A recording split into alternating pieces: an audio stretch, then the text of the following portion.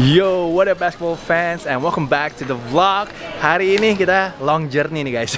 Dari Los Angeles kita akan ke Bandung untuk ngeliput Borneo Hornbills melawan Prawira Bandung. Super excited, the IBL is back. Nanti gue kayaknya mendaratnya jam 8 pagi dan bus gue jam 11 pagi guys. Jadi semoga everything gonna go smoothly dan juga semoga kita nggak ketinggalan bus kita sih. Tapi excited banget sih untuk ke Gor Citra hari ini karena of course Borneo Hornbills new look juga dengan dua pemain asing baru, yaitu Michael Qualls dan juga of course Steven Taylor, and pelatih baru. Congratulations kepada Coach Ismail, well deserved sih opportunity ini. Excited juga untuk ngeliat dia ngelatih di game pertamanya. And Prawira Bandung, sebenarnya gue dateng untuk melihat game pertamanya Brandone Francis karena gue yakin game pertama pasti hype banget dan juga pasti akan sold out. Tapi sayangnya Brandone Francis ini kayaknya masih OTW ke Indonesia sekarang ini. But it's all good. Masih ada Yudha yang baru jadi cover juga dari operasi Amandel, dan juga Prawira ada dua pemain asing baru yang gue juga penasaran sih. Ada EuroLeague legend yaitu James Gist and of course Antonio Hester juga. So it should be a very exciting game sih. Jadi cannot wait to get to Bandung later on. Finally kita nonton IBL lagi, kita ngeliput IBL lagi. Super excited. Tapi sebelum kita perjalanan jauh guys, karena kita akan menuju Jepang dulu sekarang ini. Setelah itu Singapura, baru Bandung guys. Jadi nanti gue akan coba untuk rekam si vlog gue kali ini. And sebelum itu, of course kita harus makan dulu guys. Kita harus load up Panda Express guys. Panda Express is lit though sekarang ini di sana. So we got nasi goreng, we got chow mein, honey walnut shrimp, dan juga orange chicken, the best in the world guys. Ini di Indonesia belum ada sih bisa ngalahin. We got Diet Coke yang udah nggak ada di Indonesia. Bacaan kita hari ini Tires Maxi dan juga Slam Magazine. So itulah sedikit opening dari gue. Once again, thank you so much guys for always supporting the vlog. Jangan lupa untuk nonton secara full, kasih like, kasih komen, dan pertama kalinya gue akan birthday di pesawat. And kalau kalian mau kasih gue birthday gift, gampang guys, easy. The best birthday gift adalah kalian daftar jadi member support channel ini agar gue bisa ngeliput basket terus dan juga bisa ngomongin basket dengan kalian terus. So once again, really appreciate everybody. And now it's time for me to eat. Dan setelah ini kita akan perjalanan mungkin sekitar 24 jam sih untuk bisa menuju ke Bandung. So yeah, I'll see you guys again in a little bit. Dan guys, sekarang kita udah dalam pesawat dan ini akan menjadi our longest leg dari LA ke Tokyo karena terbangnya akan lumayan jauh sih terbang sini, nggak keluar di flight. Nah itu dia tuh 11 jam 31 menit kok bisa fokus. Nah akhirnya bisa fokus, jadi ya lumayan lama sih. So we just gonna watch some YouTube, mungkin juga baca majalah, dengerin lagu, dan mungkin kalau bisa tidur 6 jam ya, kalau bisa tidur 6 jam tuh udah oke banget sih. Jadi kalau gitu guys, gua gonna rest first and then I'm gonna see you when we get to Tokyo Narita. Kita baru tadi mendarat di Narita. Kita ada transit sekitar sejam di sini sebelum kita terbang lagi ke Singapura. And now ini gue merayakan birthday gue sedikit lah di sini. Birthday cuma sejam di sini. Kita makan sushi dulu. Ini ada salmon dan juga ada shrimp. Kalau di sini sih sushinya sih the best guys. Nggak ada yang ngalahin sama sekali. Walaupun a little bit sad I cannot spend my birthday with my family or my wife. But yeah, ini comes with the job. You gotta make sacrifices kadang-kadang. Jadi it's okay. Still gonna enjoy my birthday today. Thank you so much semua yang sudah gave me the birthday wishes. Really appreciate everybody. Udah kasih selamat semua di Instagram, di YouTube. I really appreciate everybody. Dan semoga one day nanti wish gue adalah akan ada sponsor, akan ada brand yang masuk untuk sponsorin vlog IBL gue sih. Jadi ntar mungkin bisa logonya taruh di sini selama vlognya. Jadi semoga aja ada. Kalau ada yang tertarik brand untuk bisa sponsorin vlog IBL gue, kalian bisa DM gue di Instagram. I will be more than happy sih. So once again, thank you so much. And now gonna enjoy my birthday dinner. Harus makan sedikit sih karena nanti kita nyampe Singapura tuh jam 2 pagi. Takutnya kalau jam 2 pagi udah nggak ada makanan di Singapura kalau lapar. So it is good untuk nge-snack dulu. Dan ini yang salmon. Oh my god. Look at that though. Looks so good.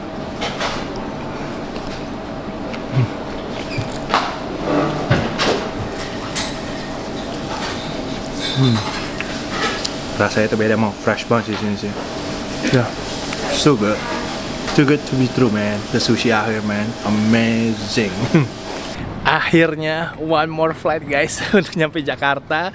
Dan tempat transit terakhir kita yaitu Singapore Changi Airport. Ini Kalian bisa lihat sekarang jam setengah 3 pagi guys. Jam setengah 3 pagi, kita transit sekitar 4,5 jam sebelum kita menuju Jakarta. Dan ini ramai banget sih guys. Wah, yang tidur banyak juga di sini. Dan gua akan tidur sini aja lah. Gue pilih spot yang sepi aja. Jadi semoga bisa tidur sekitar 3 jaman lah. Kalau bisa tidur 3 jam aja itu udah lumayan banget. Sekarang sih my body feels okay. Cuma gue yakin tadi kalau misalkan udah jam 11, jam 12 pasti gue jetlag sih.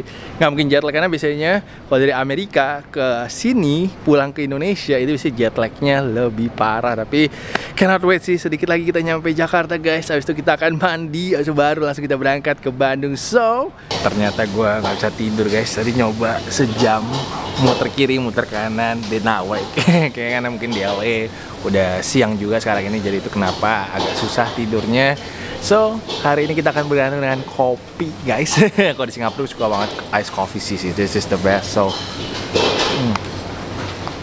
gua nggak tahu hari ini kita akan minum berapa kopi demi kuat untuk ngeliput Prawira Borneo. Tapi sekarang ini kita breakfast dulu. Traditional Singaporean breakfast, toast dan juga eggs. Sambil nonton highlightsnya Wemby lawan Hornbills kemarin ini. So, yeah. Doakan guys hari ini kita kuat guys ya.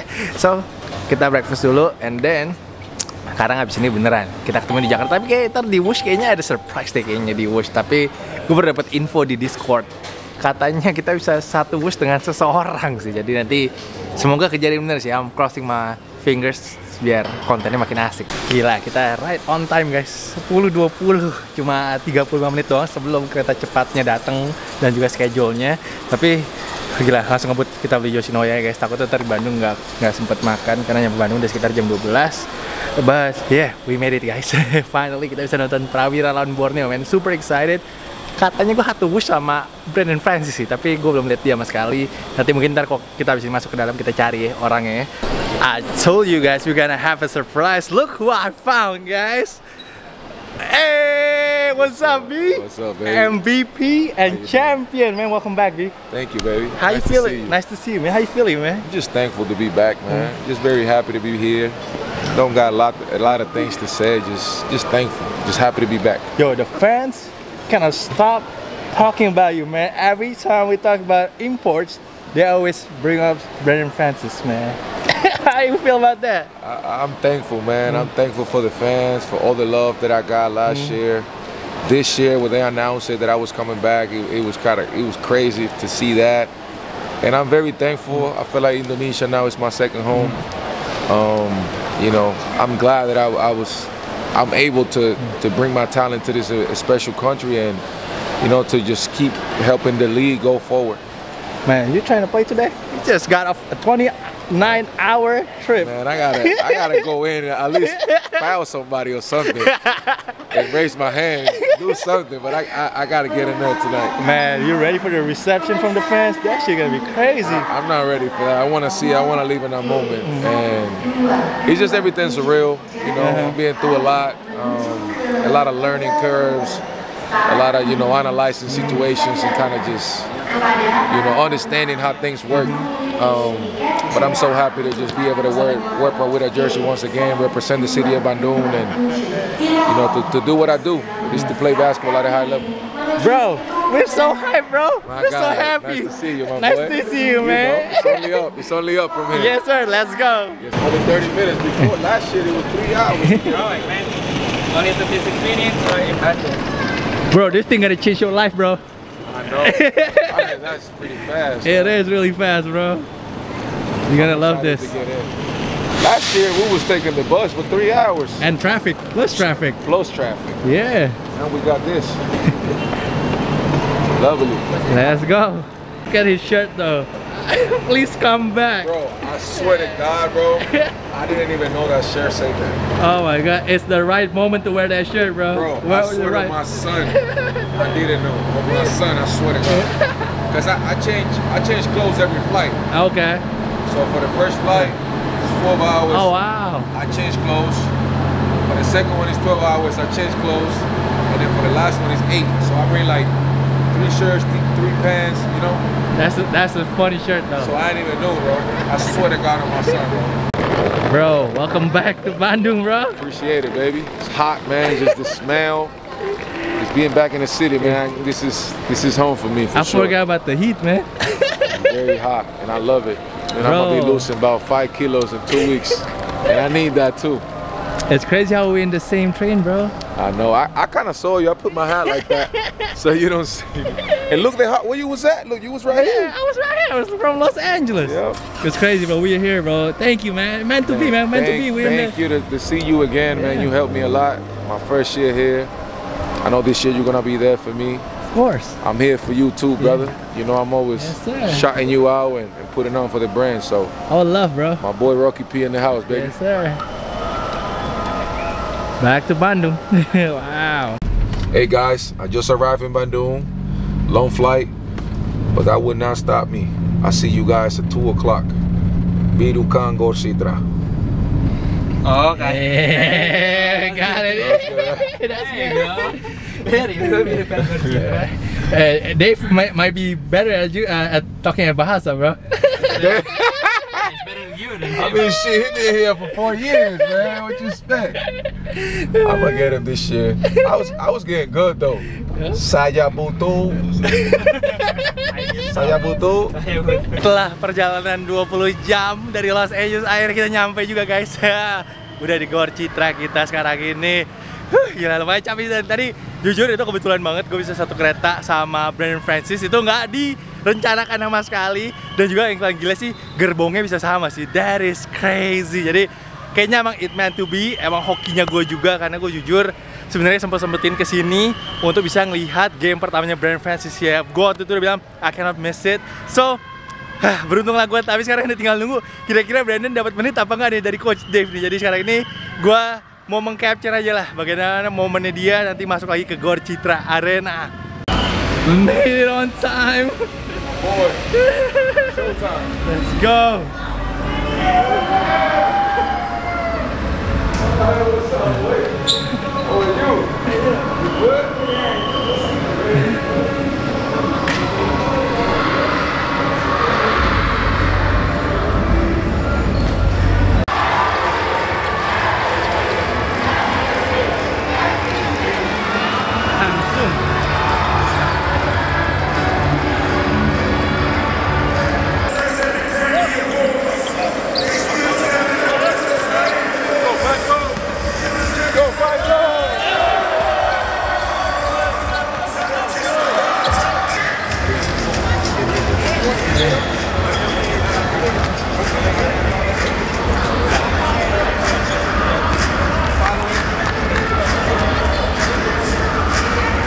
Sana juga ada Steve Taylor, pemain baru untuk Borneo.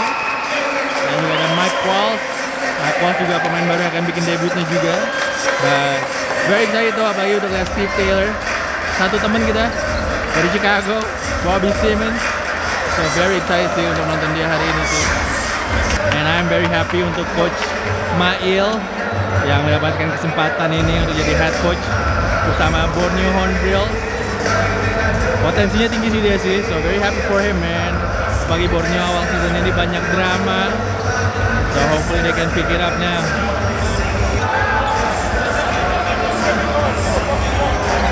Back together, Brandon and Firdan.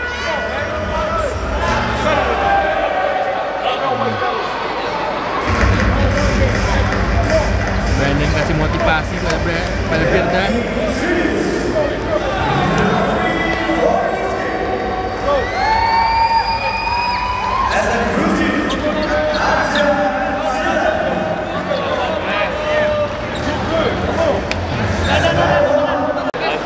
Ini ditosin semua.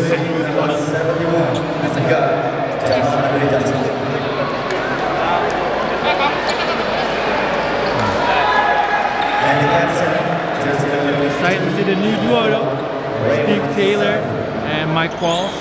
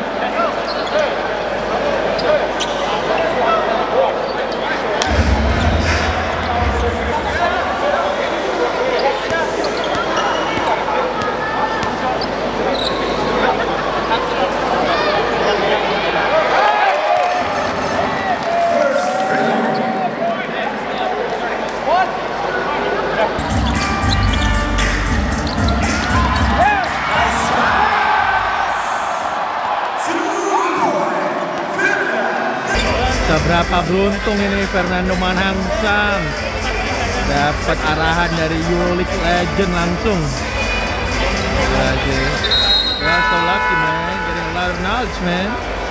Karena James Gibbs basketball IQ-nya juga sangat tinggi sih. Lucky guy man, Manangsang, lucky guy.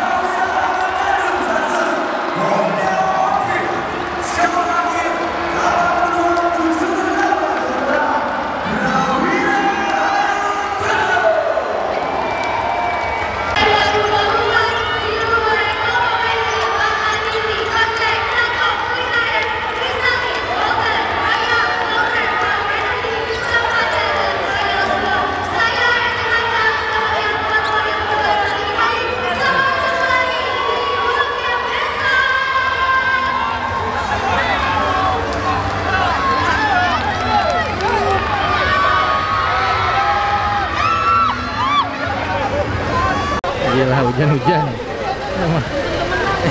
Transfer sini ya? Iya, sini. Dia masuk. Belum kosong. Saya pribadi, secara pribadi saya senang banget karena mereka fight sampai di ujung. Memang beberapa easy basket yang miss dan pemain-pemain lakukan, dan itu juga harusnya nggak kejadian. Tapi ya itu udah kejadian. Kita terima dengan ini sekarang. Terus untuk matchnya kita nggak ada lagi, kita nggak turun, kita bakalan melangkah naik step by step, kita menuju ke atas. Terima kasih Coach Maya dan Mike. What do you think about this game?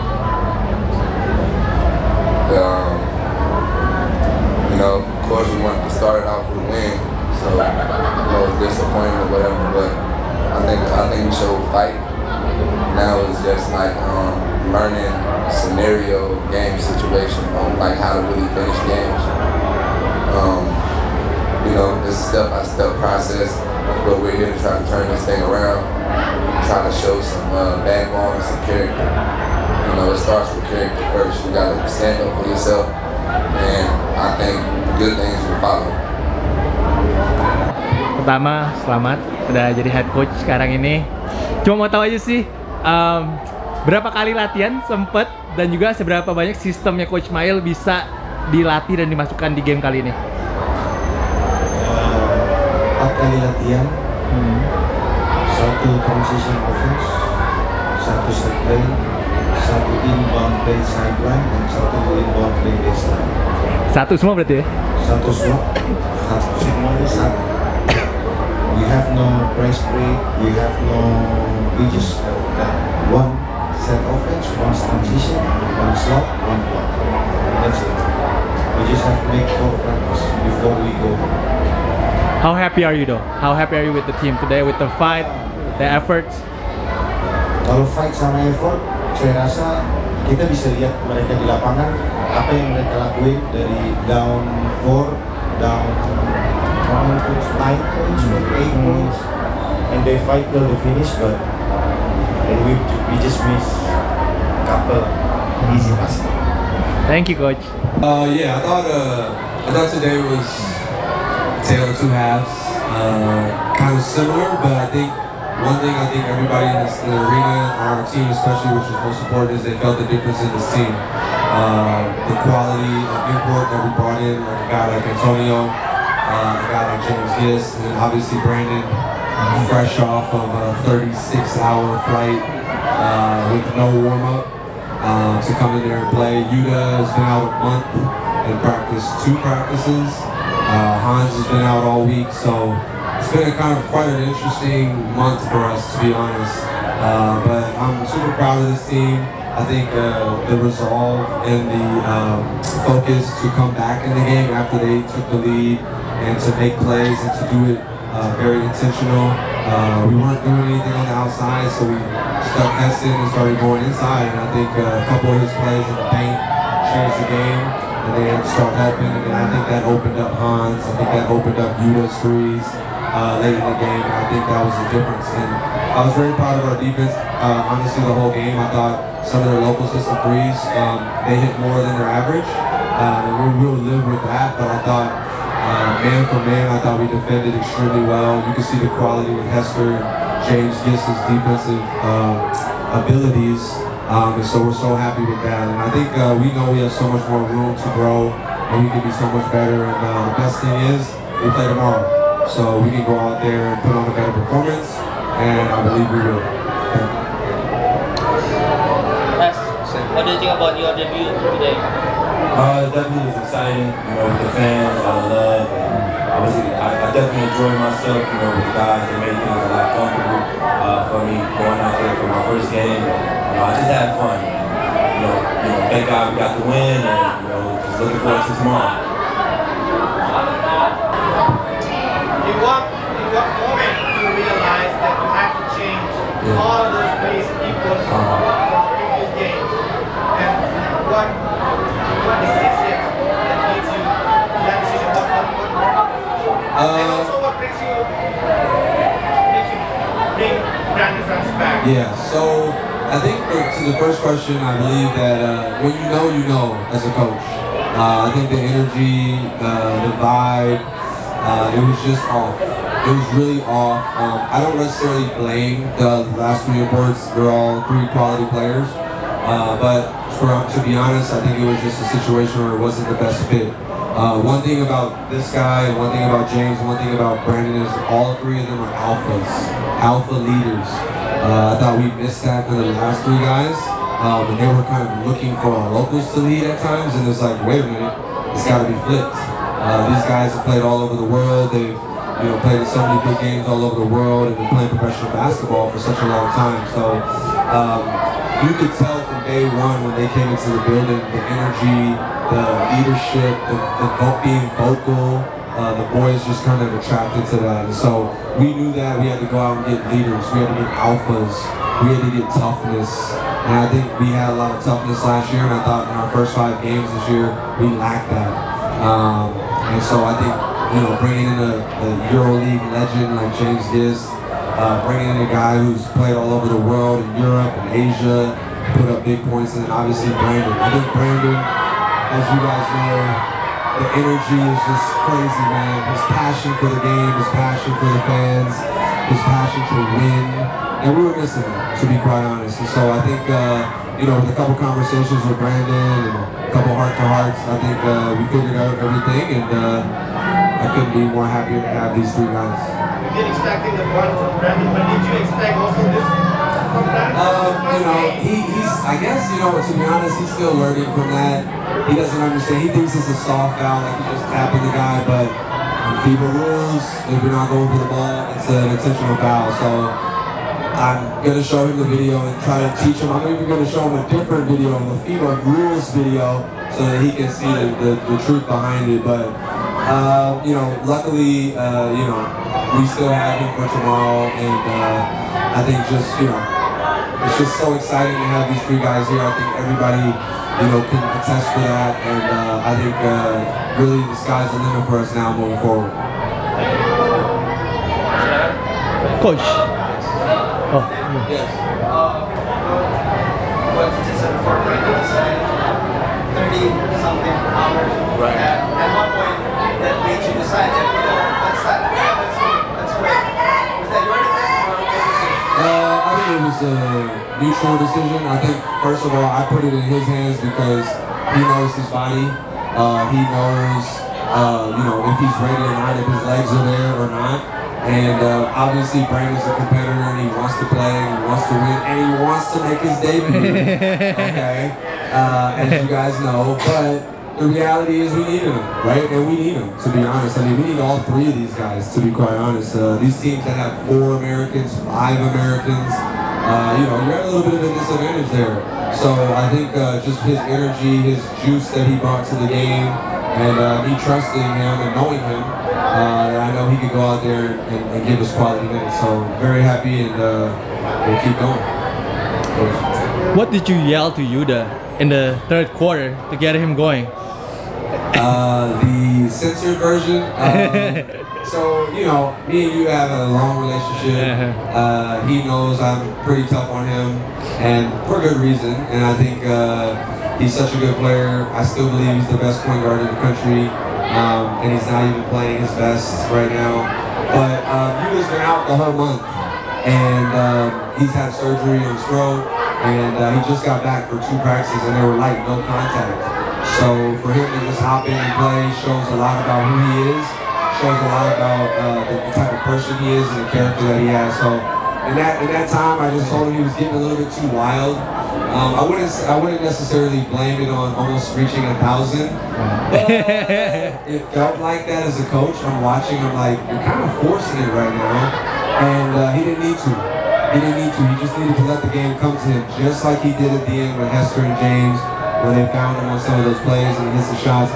He just let the game come to him. And so, Yudha's not even close to 100% at this point. He still has a lot to do, get his shape, his condition. He lost almost 6 kg. Wow. And so, he's got a lot to do. But at the end of the day, we are not Prawira without Yudha.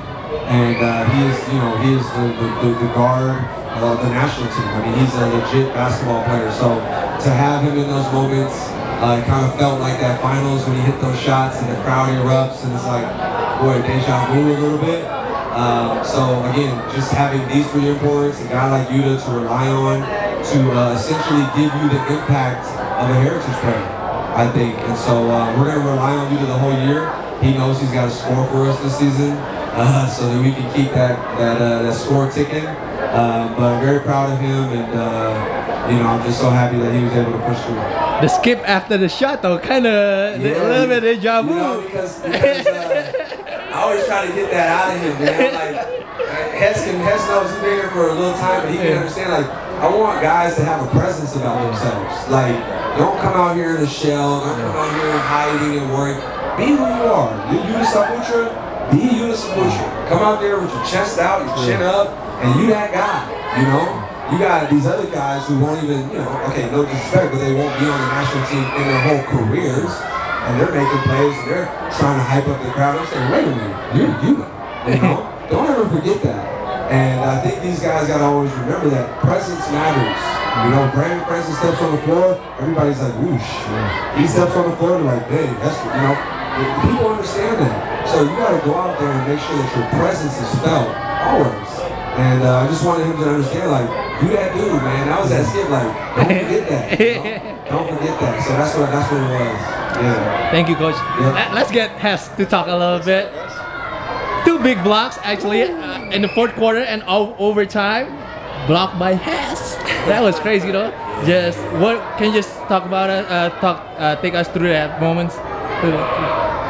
A little LeBron James came out of it, man. Just a little bit. But most importantly, man, just being there for my team. You know, I just that's just a winning mentality, champions mentality.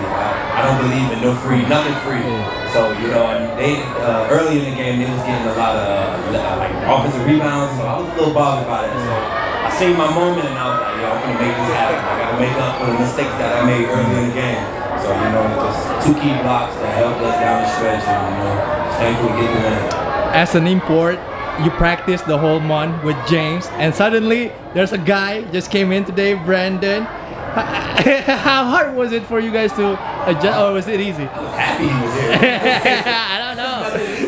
Because you never practiced with him. When you're a professional basketball player, it's easy to adapt and adjust anybody who comes to the team. It's never like, oh man, what we gonna do? What he about to do? No. Bring that ego. We need that. Yes. That's what we need in order to defend that championship. I want to hang up a banner. I'm not here to just play. No. I want to hang up another banner. So let's defend that. I'm glad he's back here. I'm glad we're getting our team back. Like Coach said, we got Yudha back. We got everybody. The pieces are starting to fall back into place. This is our first official game together. Back to it tomorrow, and then after that, we got a whole week of practice to get ready, bro. We gotta handle it tomorrow first. Yeah, let's just go from there. Yes, sir. Thanks, Hess. Yeah.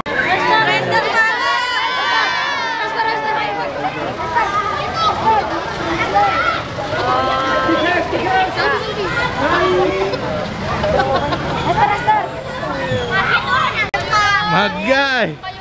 2 big shots, man! Gila. Panasnya lama ya, ngomongin sama Coach Heru tuh. abis operasi amandel susah gimana? Sebenarnya lebih ke badan sih kok. Badannya kan udah sebulan nggak ngapa-ngapain. Iya katanya turun 6 kilo. Besar banget, 6 kilos. Damn. I look skinny bro. I know. You see that? You can eat? Gak bisa sama sekali. 3 minggu makan bubur doang. 3 minggu makan bubur. Nggak makan solid food sama sekali. Damn. Tapi it took you a while though untuk warm up. But 2 big shots though. Cool. Gimana tadi, coba ceritain dikit dong, ngambil 2 tembakan terakhir.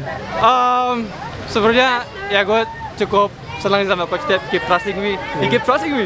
Gue udah miss like 6 shots, tapi dia masih percaya sama gue. Ya, it is what it is. Mau rekam. Dimaki ya?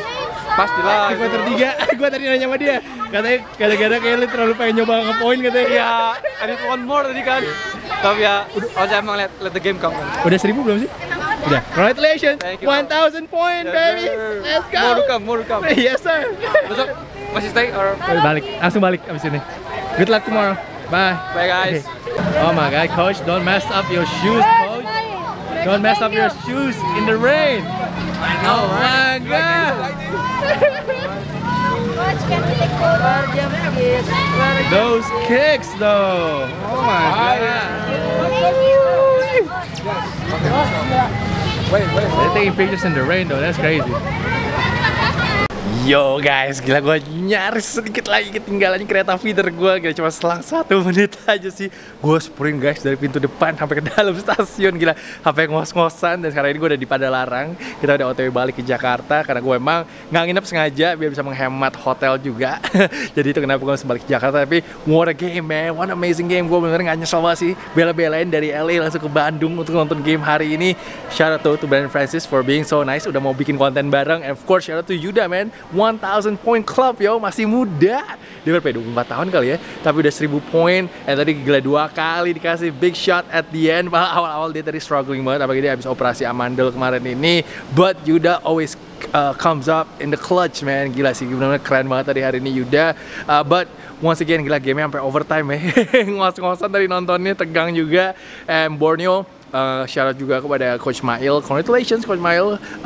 Gue bilang ini well deserved opportunity banget. Dan lo bisa lihat Borneo mainnya udah jauh lebih bagus kali ini. Dan tadi hampir aja menang di kandangnya Prawira. So only good things coming untuk Borneo menurut gue ke depannya. Mike Cross juga lumayan jago sih. And Agam though, Agam gue gak tahu sih kenapa lawan Prawira selalu jago banget sih. And my train is here guys. So gue harus naik ke atasnya kereta gue. But once again thank you so much guys yang udah ngikutin journey gue dari LA hingga Bandung. Really appreciate everybody for the support.